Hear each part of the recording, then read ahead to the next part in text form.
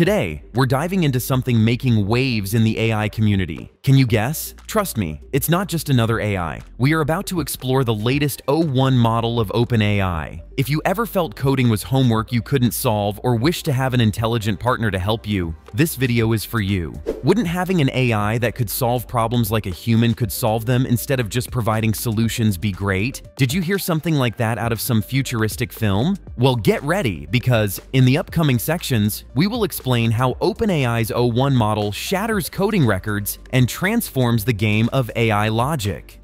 Chapter 1: Introduction to the O1 Model.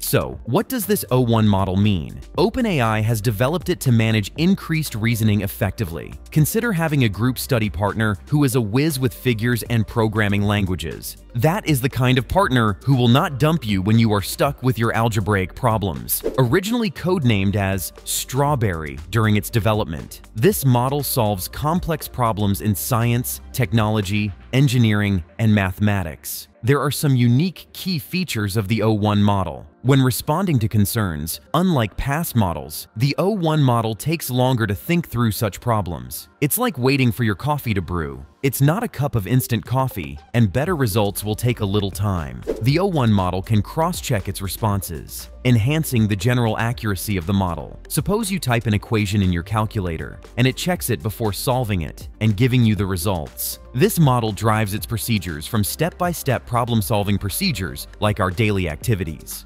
Chapter 2: Performance Benchmarks.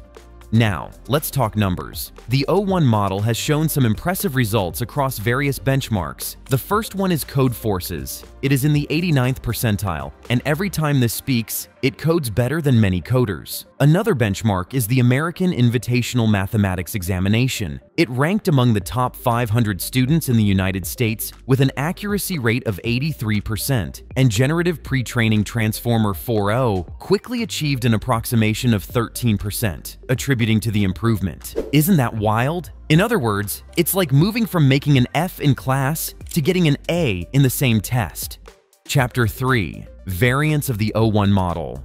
OpenAI has rolled out two variants of the O1 model: O1 Preview and O1 Mini. The O1 Preview version is for reasoning tasks and is ideal for coding and any scientific analysis. O1 Mini is substantially smaller and significantly cheaper than O1 Preview, but is slightly worse at coding. Still, everyone can find something interesting. Students who need to work with a small amount of cash, or professionals who want to maximize the automation of the process.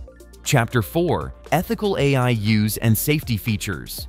AI has already become apparent in society, making its responsible performance a more significant concern than in the pre-AI era. The O1 model takes strict precautions regarding its fairness, so it becomes a credible companion in delicate tasks. For example, the model should have a rule that prevents it from making improper content. View Today's Network about having an AI that solves significant issues and aligns with the company's principles. Thus, defining and highlighting ethical concerns is essential when adopting this innovative technology. Chapter 5: Comparative Analysis with Other Models. Let's dive into a fascinating comparison of the OpenAI O1 model with its competitors. The presence of a high level of reasoning is an outstanding feature of the O1 model. The O1 model performed well on various tasks, including computational prodigy and coding. In coding, the O1 model performs at the 89th percentile of the code forces, indicating its capability to dominate other models in competitive programming. On the other hand, they are swift to work in real time with a processing rate of 300 tokens per second, as in Google's Gemini 1.5 Flash. Anthropic incorporates Claude 3.5 Sonnet, which gives good quality results despite not surpassing the potential performance of one in reasoning. Speaking in general, keep in mind that each model has its merits. Chapter 6: Real-World Applications.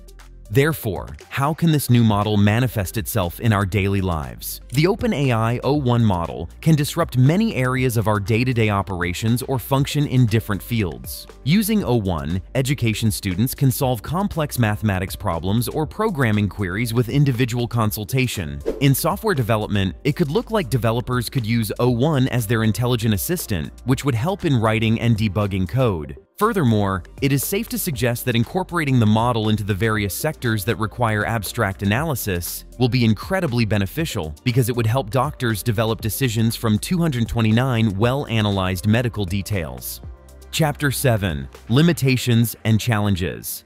However, let me quickly remind everyone that getting too excited would not be prudent. There's no perfect model out there, and the O1 model does have some limitations. First is the cost. Using O1 costs 3 times more than generative pre-training Transformer 4.0 if the input and 4 times as much for the output, with a charge of $15 per million tokens for the input and $60 for the production. Another limitation is speed. The data retrieval can be slow with queries, taking more than 10 seconds for complex queries, while it may feel like waiting for a slow friend at Starbucks to decide which drink to order. Still, applying the O1 model may have potential in many fields. By and large, it points to what is exciting and revolutionary in its possible uses.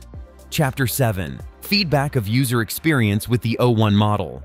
Now, it is time to discuss how the O1 model works from a user's perspective. Users have found that the O1 model is excellent at providing incremental outputs that are easy to understand, thus building trust in it. However, some of the feedback indicates problems relating to prompting because the model needs more precise cues and samples. Although the O1 model shows high potential, users emphasize the need for simple, effective interfaces and applications for practical use in socio-technical practices.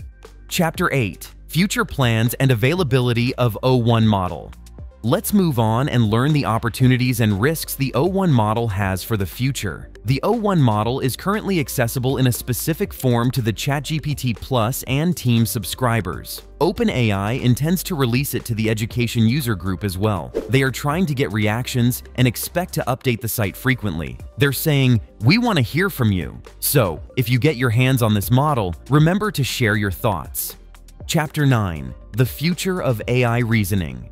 Imagine the future where new architectures are neurosymbolic, combining the great features of deep learning and symbolic systems to create worthwhile AI. Imagine picture models like alpha geometry performing high school mathematics, computation exercises like games. Now imagine that is just a starting point. With research facilities like natural language embedded programs, AI will not only give answers, but also write code and then run it, thus making it more precise and unambiguous. OpenAI's existing O1 model has already partially demonstrated this future, astounding us with coding and mathematical tests. Before we wrap up today's video, let me ask you, it is exciting to see that there are AI models that think more like humans most of the time. Can they become our closest allies in coding, or will they just be used as any other tool in the arsenal? Please share your thoughts in the comment section below. If you've had fun watching this video or learned something new today, don't forget to click that like button. Of course, don't forget to subscribe for more tech tips. Thanks for tuning in. Always remember that with any problem, programming specific or maths generous, there's always a solution, at least with girlfriends or AI assistants.